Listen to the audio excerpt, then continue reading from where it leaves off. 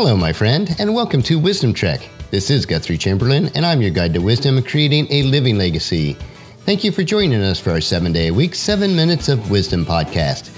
This is day 272 of our trek, and yesterday I asked you, how heavy is your backpack? And I must follow up with another question today. Have you taken the steps to lighten your load? This concept will be important to us for the next 3 or 4 days as we explore wandering in the wilderness by faith. If you do miss any of the Wisdom Trek episodes, please go to wisdom-trek.com to listen to them and to read the daily journal. We are recording our podcast from our studios of the Big House in Marietta, Ohio.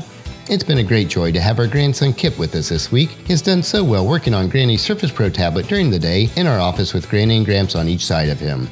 He's worked on the Thomas the Train and Daniel Tiger neighborhood games for long stretches at a time. Both of these programs have great moral teachings and principles built into them. It has been a joy just to watch him.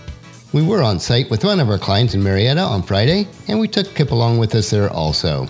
It has taken us years to build up the lifestyle business where we can do work as we do. We still do work hard, and it usually includes many hours per week. But being location independent has become a reality. It allows us to wander from various locations and still be able to complete our work. As we consider the concept of wandering, we want to ponder what it really means to be wandering in the wilderness by faith. When I hear the phrase wandering in the wilderness, it brings to mind how the nation of Israel wandered in the wilderness for 40 years on their way to the Promised Land. This was due to their lack of faith that God would help them to occupy the Promised Land. They could have possessed the land in less than a year from the time that they left Egypt, but because of their disbelief, the trip stretched out 40 times longer. We see that the older generation of the Israelites, whom God had freed from the slavery of Egypt, die in the wilderness. The story of their journey through the wilderness shows us that they never overcame their slave mentality, the mindset that they brought with them from Egypt. They were set free, but in their minds they were still shackled as if they had never left. Their thinking, and thus their attitudes and contact, constantly reverted to the way that had been molded in Egypt. The nation of Israel had witnessed the terrible plagues that were God's punishment on the Egyptians. They also witnessed the awesome miracles that demonstrated God's mercy upon them. The Red Sea opened up for them. They lived under a cool cloud during the day and a warm pillar of fire at night. They had their daily needs supplied to them directly by God, and yet the Israelites found that the wilderness to be nothing more than a huge cemetery in which they wandered for over 40 years. It is not unusual for all of humanity, and even Christ followers, to be slaves to the past practices, teachings, and mindsets. We need to be free from our mentality of slavery. Galatians chapter 5 verse 1 tells us, "So Christ has truly set us free. Now make sure that you stay free and don't get tied up again in the slavery to the law." What the nation of Israel experienced in their wandering in the wilderness serves as an example for us as mentioned in 1 Corinthians chapter 10 verse 11. These things happened to them for an example for us. They were written down to warn us who live in the end of the age. And this is a type of our spiritual journey. Canaan, the Promised Land, represents the kingdom of God to us. But those older Israelites never made it there. They fell short of their goal because of their lack of faith that was controlled by the mindset of slavery. In graphic language, Paul writes in Hebrews chapter 3 verse 17, "And who made God angry for 40 years? Wasn't it the people who sinned, whose corpse lay in the wilderness? Or to use a modern phrase, they were dropping like flies." According to some commentaries, this last phrase indicates the scattering of dismembered bodies as if they had been left unburied. These corpses were the same people who came out of Egypt with great joy, excited about their newfound liberty. They yearned to be settled and free in a land of their own. But instead of knowing the joy and plenty of the Promised Land, they chose to sentence themselves to live in a life of homeless wandering in a barren land and to die, perhaps even buried in unmarked graves. They were chosen to be beneficiaries of God's great blessings in a rich land. They instead lived hungry and poor in the wilderness, discontented and often at war because of their sins. Their example ought to be a sobering warning to us. As Christ followers, we are promised this by Jesus in John chapter 10 verse 10, which reads, "The thief's purpose is to steal, kill, and destroy. My purpose is to give them a rich and satisfying life." So let me ask you, are you living the rich and satisfying life? Or are you still wandering in your wilderness?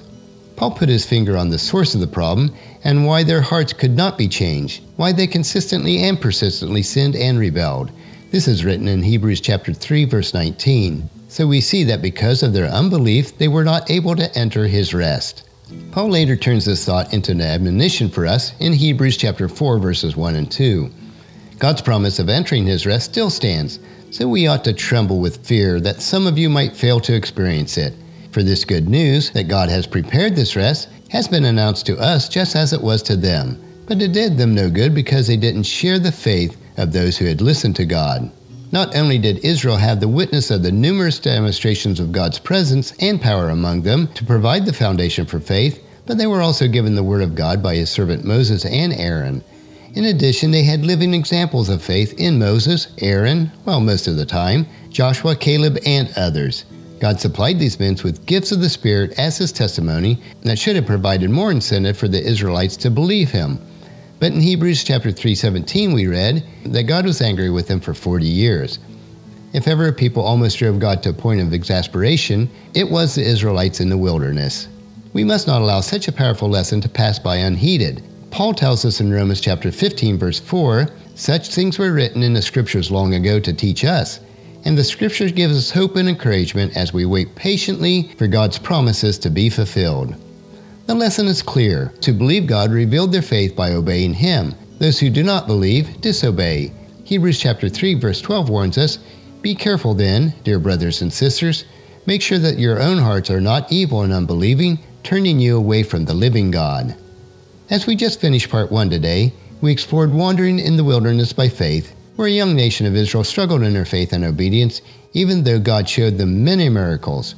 But let's put it into perspective. Are we that different today? We have the entire revelation of God's Word in the Bible, yet many times we struggle with faith and obedience as well. Tomorrow on our trek, we will explore what living by faith means through the right kind of faith. So encourage your family and friends to join us and then come along with us tomorrow for another day of Wisdom Trek, Creating a Legacy. That will finish our podcast for today. Just as you enjoy these daily doses of wisdom, we ask you to help us to grow Wisdom Trek by sharing it with your family and friends through email, Facebook, Twitter, or in person as you meet with them, and invite them to come along with us each day. The journal for today's trek can be found at wisdom-trek.com. Thank you so much for allowing me to be your guide, your mentor, but most importantly, I do consider you my friend, as I serve you through the Wisdom Trek podcast and journal each day. As we take this trek together, let us always live abundantly, love unconditionally, listen intentionally, learn continuously, lend to others generously, lead with integrity, and leave a living legacy each day. This is Guthrie Chamberlain reminding you to keep moving forward, enjoy your journey, and then create a great day every day. See you tomorrow.